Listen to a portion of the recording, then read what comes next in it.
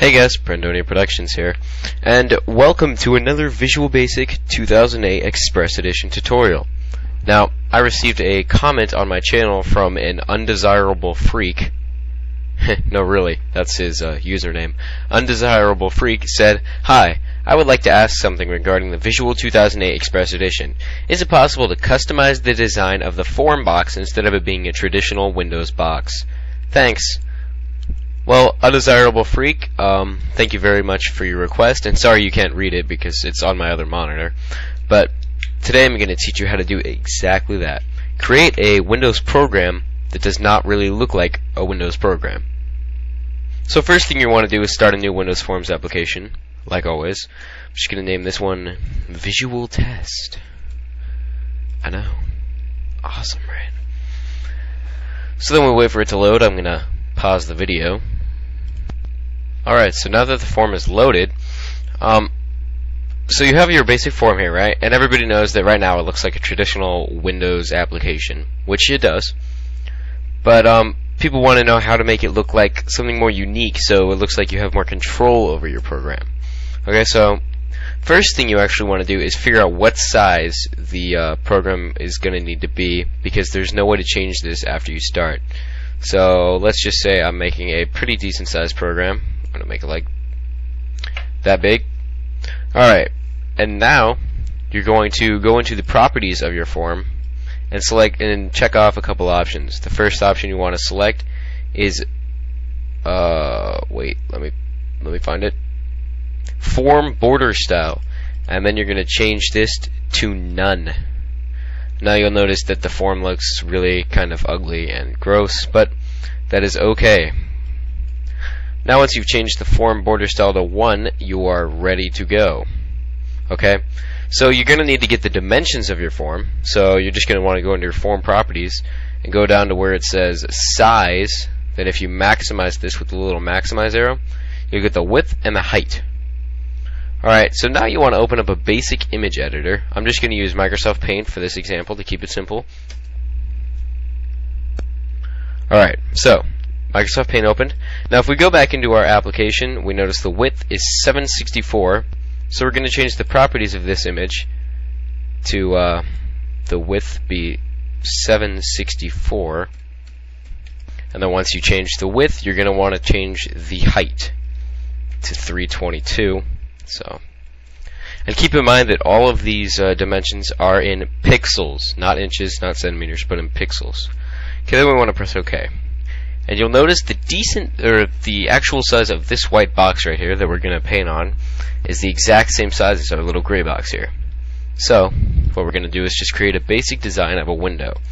I'm going to create the background a nice little yellow color. Keep in mind I'm not the most artistic person in the world. Then we're going to make our little title bar thing. Keep it a little bit looking like a Windows window. Okay, let's have some text that goes across here. Whoa. Change the font down. Jeez.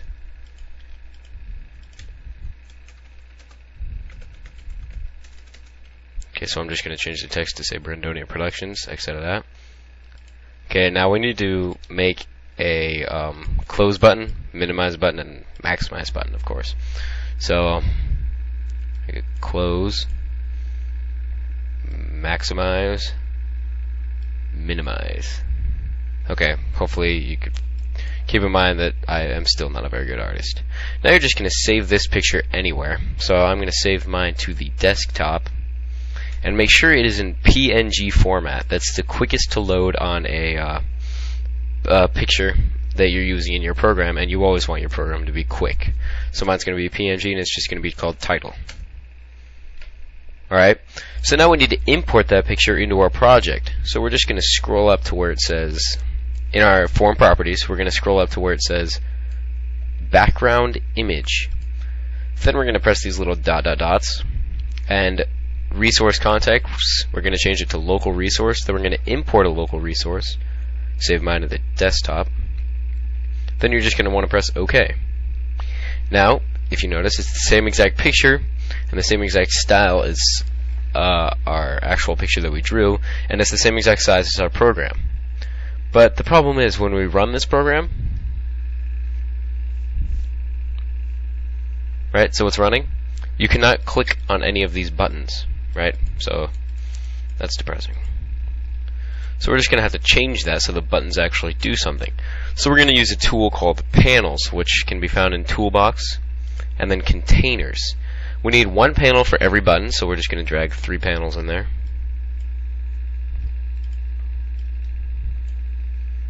Alright, so now that we've got our 3 panels, we're just going to name the panels for which buttons they'll be.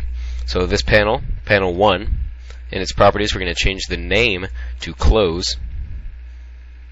Right? And this one's going to be maximize, panel 2. I'm going to change that to maximize. Panel 3 is going to be minimize, so we're going to change the name to minimize. Alright, so now we just want to drag the panels over our buttons. So we're going to resize this panel. This is panel close. And we're going to just drag it right there, resize it a little more. There we go, that's good. Right there. Alright, now this is panel maximize, so we need to put it on the maximize button. Make it about the same size. Just put it. Alright, now we're going to change panel minimize to be over here. And since I made minimize longer than all the rest, I have to make it longer. And there you go.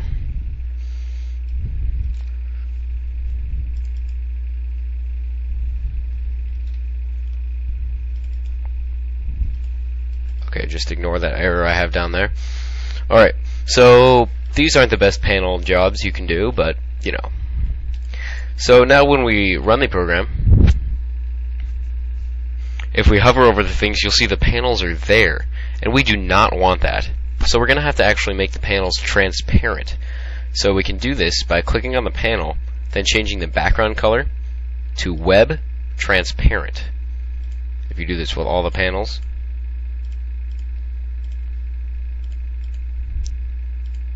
now we can see our buttons in the background. We also want to change them so that people know that the buttons actually do something. We're going to change the cursor to hand. So this makes it every time the user puts their cursor over these buttons, it actually changes to the hand. So yes, we're going to do that for all of these. Alright, and now that we've got that, we'll go to the coding. So you want to double click on the panel, like the little drag thing here on the panel. Wait. Okay, double click. Just double click somewhere in the panel. Okay, so now I have close paint.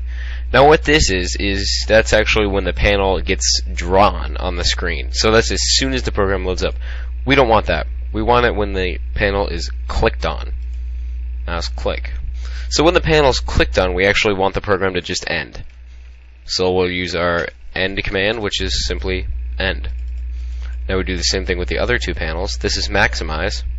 So once again we change it to mouse click.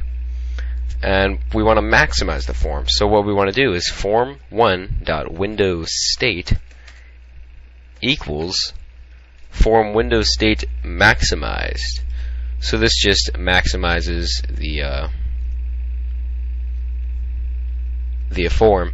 But when we type this code, we get an error down here where it cannot be referred to itself, so we just need to change form1 to me, since we are in fact referring to the form and we're in the form already.